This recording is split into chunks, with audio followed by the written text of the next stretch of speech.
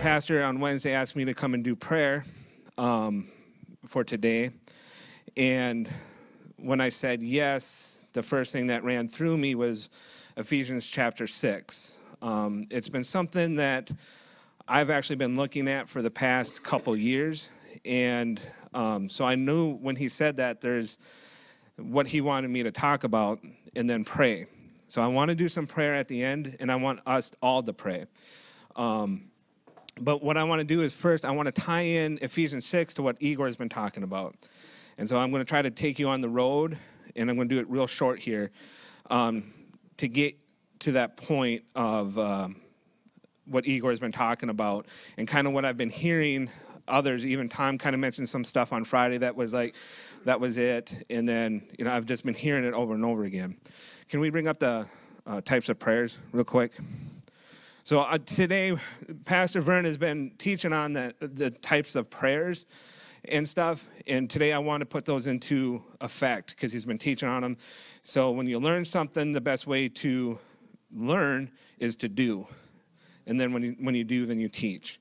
So I want to keep these in mind, the confession, declaration, commanding, binding, agreement, knocking. The prayers of petition is a little different. I don't know if that will come about. That's more, he'll probably get into it, where how I've done it is I actually write out a petition and write something out, and then we actually present it to the Lord. This is a petition for you. I know there's other ways, but this is the way we've done it in the past. We take communion with it. It's a petition. I'll give an example. Like when we were in Idaho for the first church building, we did a petition of prayer, and a year later, that came to pass.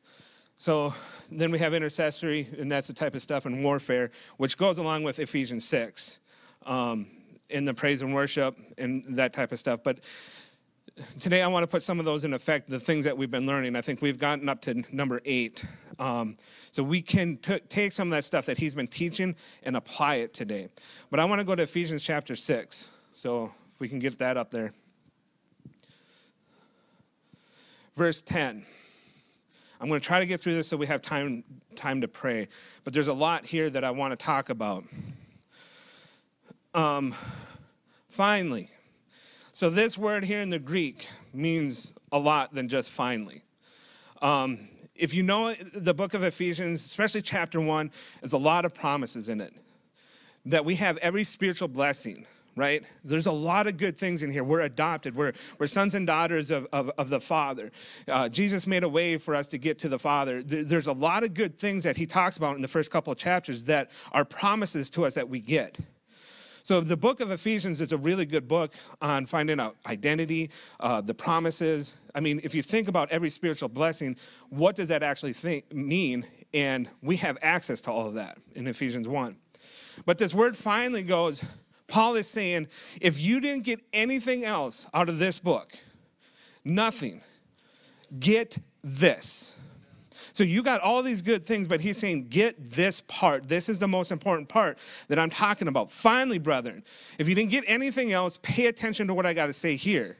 Because if we don't get this, the first part can get taken away. So he's saying, pay attention to what I have to say here. Finally, my brother, be strong in the Lord and the power of his might. Now, I looked up that word. I thought that word power was the same as Acts 1:8. Dunamis. It's not. It's a different word. And I'm not going to pronounce it, but it's a different word in the Greek. Oop. Well, maybe I'll try. Kratos. I think that's how you say it. Kratos. It's Strong's 2904. Here's what this one means. So Acts 1:8 is dunamis. That's where we get our word dynamite. I think if they had the nuclear bomb back in that day, that's what that means. It's that powerful. It's that big of an explosion where it just takes out everything. That type of power just moves heaven and earth. But this one means dominion, strength, and manifested power. So we're talking about God's kingdom. So finally, brother, be strong in the Lord and the power, his manifest power of his kingdom here on earth is what he's talking about here. I just saw that this morning. All right, next verse. I just wanted to throw that in there. Put on the whole armor of God. Now, he says this twice before he talks about the armor of God. So anytime something is repeated, we got to take special attention. Now, Ephesians chapter 6, verse 10 through the end is some of the most repeated words in the Bible. So he says, put on the armor of God twice. So this is important, and this is what we're going to tie into here in a minute. Put on the whole armor of God, that you may be able to stand. So if we don't put on the armor of God, we can't stand. And what are we standing against? The wiles of the devil. Now I just want to take a minute and talk about this real quick. Wiles. The meaning of this is one who travels on or operates on a specific road or avenue. It carries the idea of direction, plan, and purpose. This tells us that the devil is not traveling randomly. He has a specific avenue and purpose for his attack. So he has a plan, and he has an avenue of attack. There's a lot more to this, wiles. I don't want to get into it, but basically it's just, this is an avenue, this is his plan, this is his attack. He's very organized, very deliberate in what he does. Then we talk about the wiles of the devil, so let's figure out what his name means. One who repeatedly strikes until successfully penetrating an object to ruin it, affect it, or take it captive. So what he wants, he continually strikes down this avenue until he gets his way with it, until he ruins it, destroys it, or takes it captive. What I'm going at today, twofold. One, I want to tie it to what Igor's been saying, but I want to tie it to what's going on in the culture, not just in the United States, but in the world. But we're coming up into a very important election, probably one of the most important. And now I'm not trying to get political. This is spiritual. Because what we're going to find out, go to the next. For we do not wrestle against flesh and blood. So you can hate the other side or whatever. I don't like both parties, to be honest with you. They're both crooks. They're both corrupted. So it doesn't matter if you're Republican or Democrat. They're both corrupted. They're corrupted people. Now, there are good people in there, and those are the ones that I want to be able to stand up and fight. But we don't wrestle against flesh and blood. So it is not the person or the people or the party that we're going against. It's what's behind them. It's the wiles of the devil. He has an avenue of attack, and he wants to take us down this road. And so we're in a war.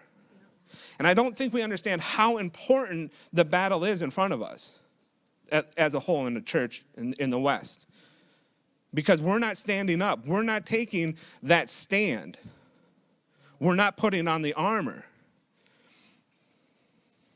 So this word wrestle has a big meaning. It is a dirty, drag-out, fight to the death type of thing.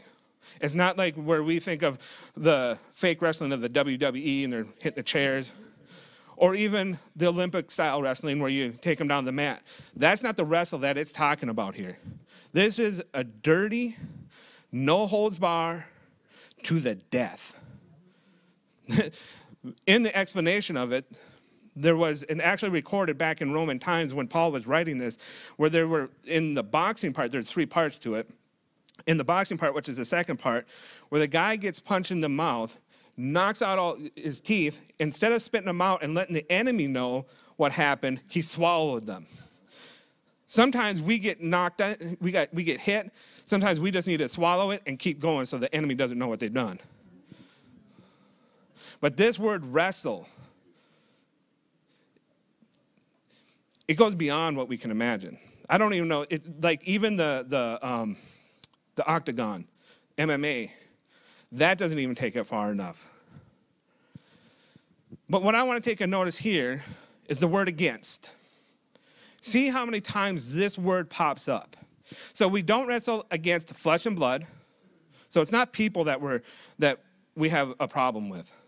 We got to get that in our head because we got to pray for our enemies, pray for the ones that persecute us, right?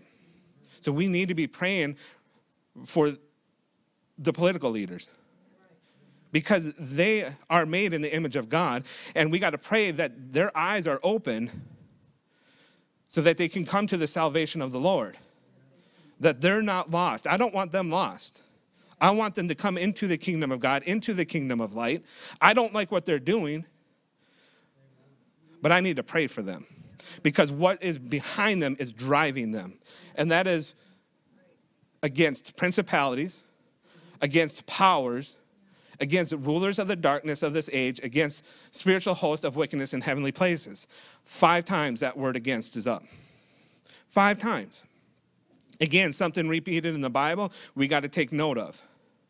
So this word against means, it's the Greek word pros, which means face to face. So we're in a knockout, drag-out fight war with a no-holds-barred fight to the death, face-to-face with an enemy. Now, I'm not going to go into all this, but this is structured in a military, the principalities, powers, rulers, and all that stuff. This is a military style that the devil has set up his kingdom. Remember, he has an avenue, a plan, and he's going to strike and strike and strike until he ruins it or takes it captive. To the next. So therefore, take up the whole armor of God. So again, so he starts it, take up the armor of God. He ends it with the armor of God. So without the armor,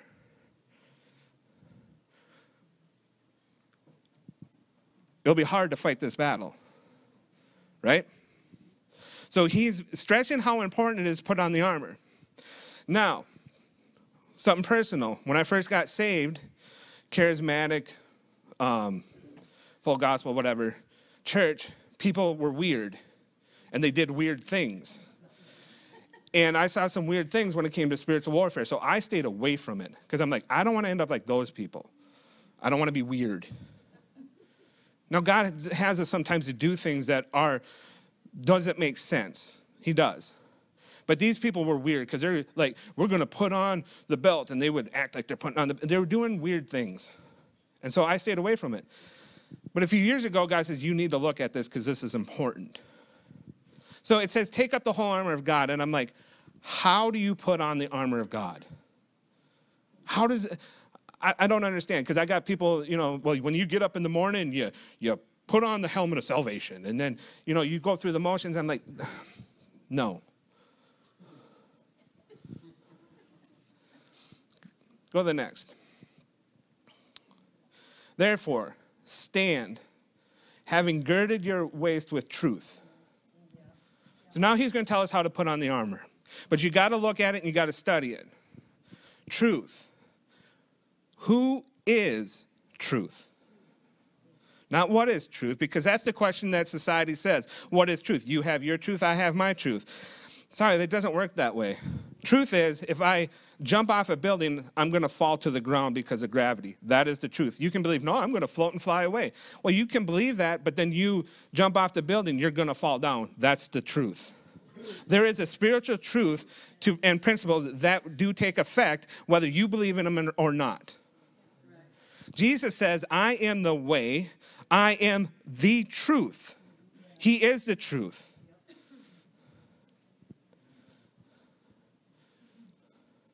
I'm not going to get into all of it. Go to the next. Oh, no, go back. Sorry.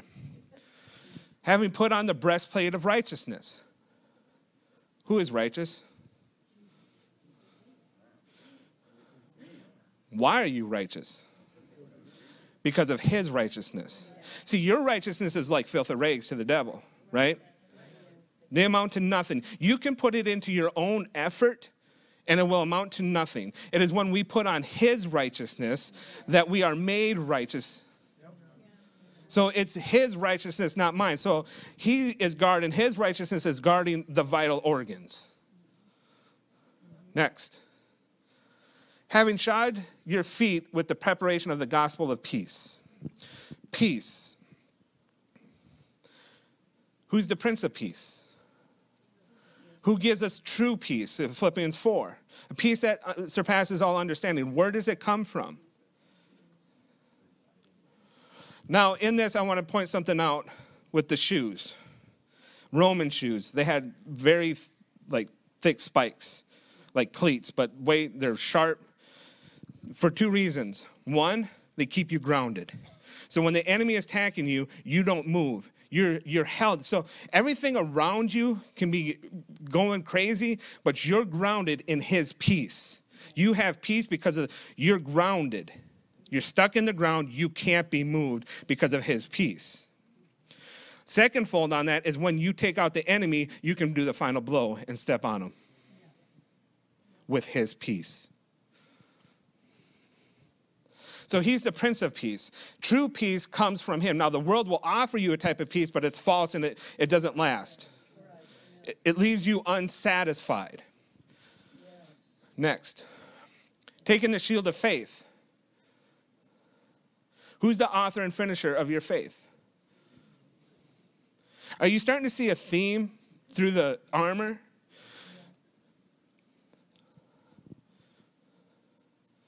And then lastly, next one. Oh, yeah. Take up the helmet of salvation. Who's our salvation? So you see that the armor of God, all of it, points back to one person. And this is how it ties into what Igor's been saying. In order to put on the full armor of God, you must have a personal, intimate relationship with Jesus Christ. That's how you put on the armor. See, I didn't understand that for a long time. I thought, you read your Bible and you get to know truth. Yeah, but you get to know the one who wrote the truth. You're coming into relationship, into that secret, quiet place.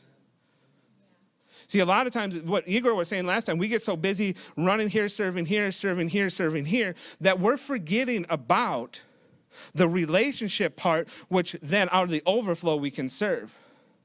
Because what happens is, if you're not in this personal relationship with Jesus Christ, you don't have the overflow and you become empty, and what do you have to offer? It's only in that personal relationship.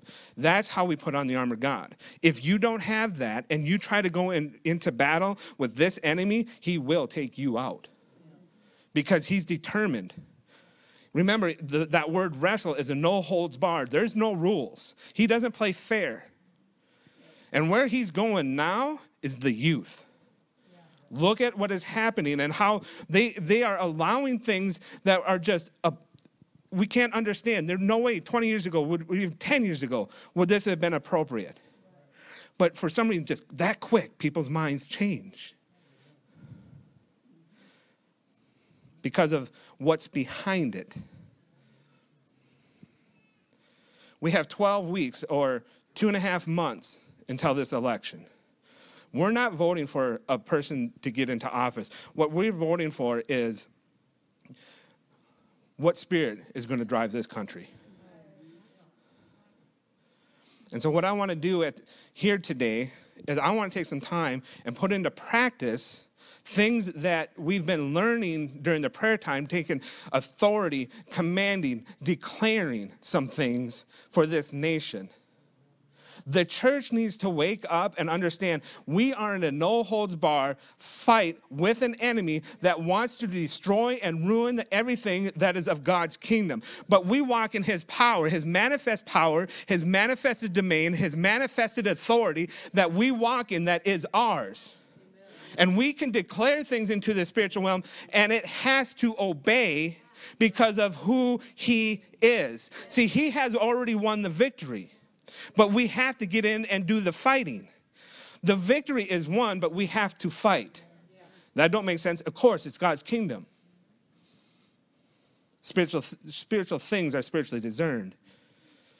He's given us authority and rule in this earth. See, when Jesus took back the keys, he handed them back to us.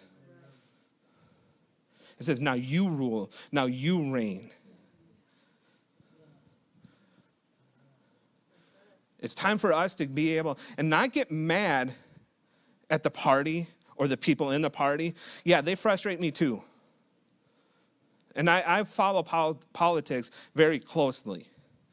I feel like it's a duty of mine to do it because, one, my dad was a Vietnam vet. He went to war and not died, but he fought and saw people die. He came back not the same person. I owe it to him to be informed. I owe it to every veteran who stood before us, who have fought for this country, to be informed. I owe it to them. Some gave their life for it, and not all of them died on the battlefield. They came back different. It is our responsibility to fight with them. They go onto the battlefield. We go onto the battlefield of the spiritual realm, where we're on our knees and we're declaring what is going to take place, and allow the Spirit to intercede through us. So if we look at the armor, how we put it on is that personal, close relationship with Jesus Christ. And now we're ready to go into the battlefield and win the victory. So what I want to do is, can you play just a little bit of music here? What I want to do is, I want you guys to have the opportunity to pray, because we're the prayer people of this church, right? Why do we come here on Sundays? One, to learn, then go home and do. We need to come together and do something. Yes. Put action to the faith that we have. So what I want to do is, I want to open it up to come up and begin to pray for the direction of this country and this world. Because it's not just a fight here. If you look at what's going on, it's a global thing. This is trying to usher in the global, the one world stuff, the Antichrist. And I want to prolong that as long as possible. I want Jesus to come back, but I also want my kids to have a place that they can live and enjoy the freedoms that we did. And I want more people to come into the kingdom of God. I want those who are blind to be able to see the truth and come to the knowledge of who Jesus Christ is. We're not in a so dark of place where it's like, okay, just end it. There is still time, and we must still do our job. Amen? So I'm going to start, and then if you feel led, I want you to come up, and we're going to pray this stuff out. Oh, wait, hold on. You know what? Let's do it this way. Let's do it in groups.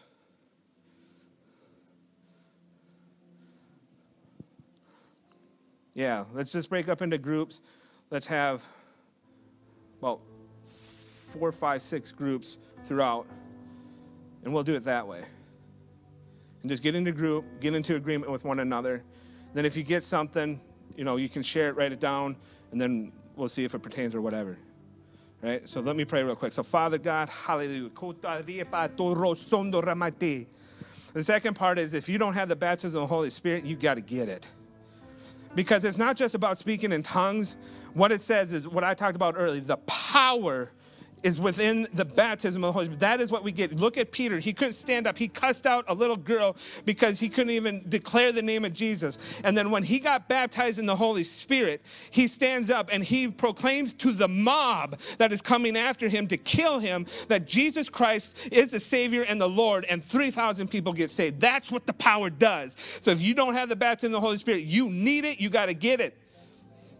Not only that, but then the Holy Spirit gives you the prayer that is perfect and beyond the limits of our mind. So Father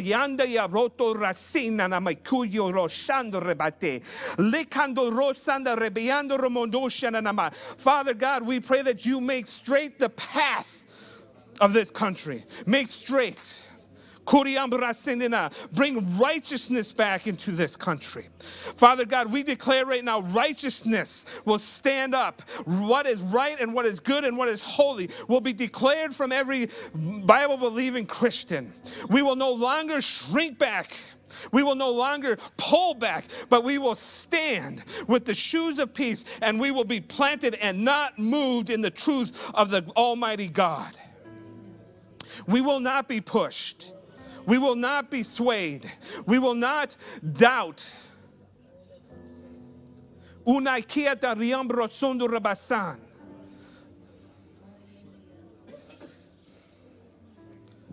Hallelujah. There's a quote that I've heard before that silence in the face of evil is evil itself. So I come in agreement with the people in here today that we will not be silent. That when we see evil, we will point it out and we will say, you are evil. No matter what comes our way, no matter how they try to destroy us, no matter how they come at us, we will stand because we put on the armor of God, because we got into close relationship with the Savior, because we're in close relationship with Jesus Christ. We are wearing the armor, and we will be able to stand in the face of evil and not be silent. I declare it, I decree it, that the church of God will not be silent. They will rise up in one voice. In one voice, in unity, the church will rise up. Every denomination out there will rise up in one voice and declare what is evil, and we will not be silent. Ben, can I have you come up? And I also pray that any traps that the devil has set for this election will be foiled. Amen. Will not come to pass. All the lies that spill out of the mouths of the politicians will have no effect. They will fall to the floor and have no effect. They will not be able to do what it was set out to accomplish to do. Did you know in the Bible,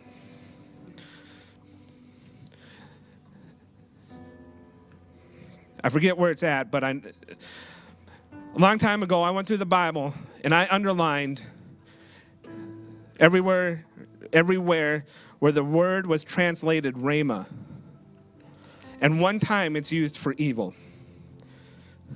See, rhema is when God speaks to us and it comes alive and we act upon. That's what, in Romans 10:17, that's what gets us our faith. Faith comes by hearing, and hearing the rhemas of God. But there's one time, and it's in the gospel somewhere, where it's used as, it's translated evil. That means the devil can speak rhemas too. And people will believe him. And they will, see, whatever God does, the devil perverts. So there's a faith that is perverted, that will bring about bad things. So right now I declare that all the lies that are spoken will not accomplish what they were set out to do. But whatever God speaks, whatever the church declares, whatever the church decrees, will accomplish what it was set out to do. And we pray for this next generation, that they are protected by the Holy Spirit, that they will know who the true and living God is. They will be able to see the right and wrong and clearly make a choice of which way to go. They will not be deceived. They will not fall into the trap of the evil one, but they will become righteous through Jesus Christ and the blood that he shed for us. They will not come into agreement with what the devil is doing. They will stand for what is right and what is holy. In the name of Jesus. Amen.